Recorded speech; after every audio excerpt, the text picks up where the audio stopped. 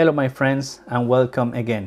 Today we are going to do something very simple. This is a very short video in which I'm going to show you the first part of the phenotyping of our plants. For that we need to go to the greenhouse and essentially record everything that we observe externally, but also we need to cut the plants to observe what's happening inside. When you go to the greenhouse, the first thing you need to do is to check the plants externally.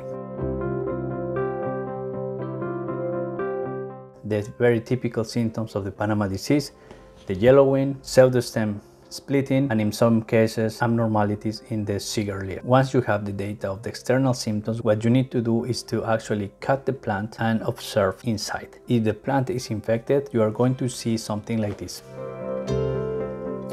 This is a real example of a susceptible plant that was inoculated with the tropical race 4.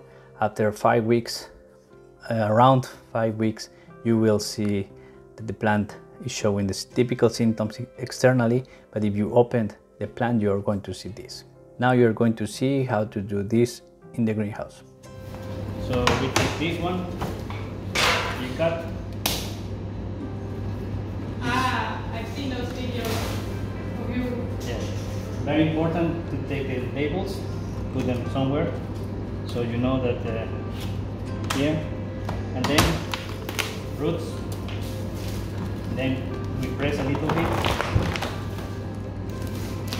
take the plant, we keep this like here, and this is what I meant with the cake, remember? Yeah. So we cut this like this. Oh, but the knife is very bad.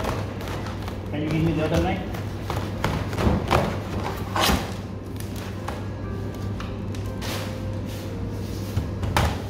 And then we cut like this in the middle.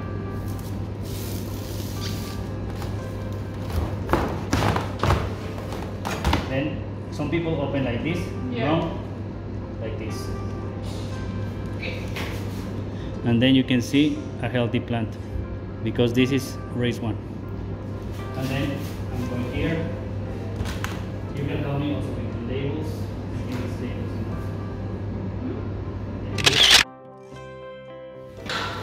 This is a Cavendish. It's resistant to TR4, to race 1, sorry. So we do the same.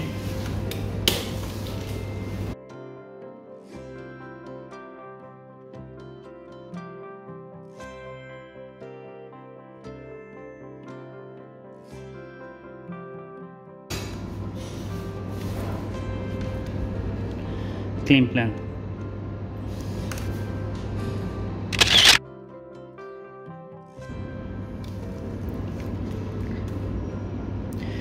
And this is a sick plant, very sick.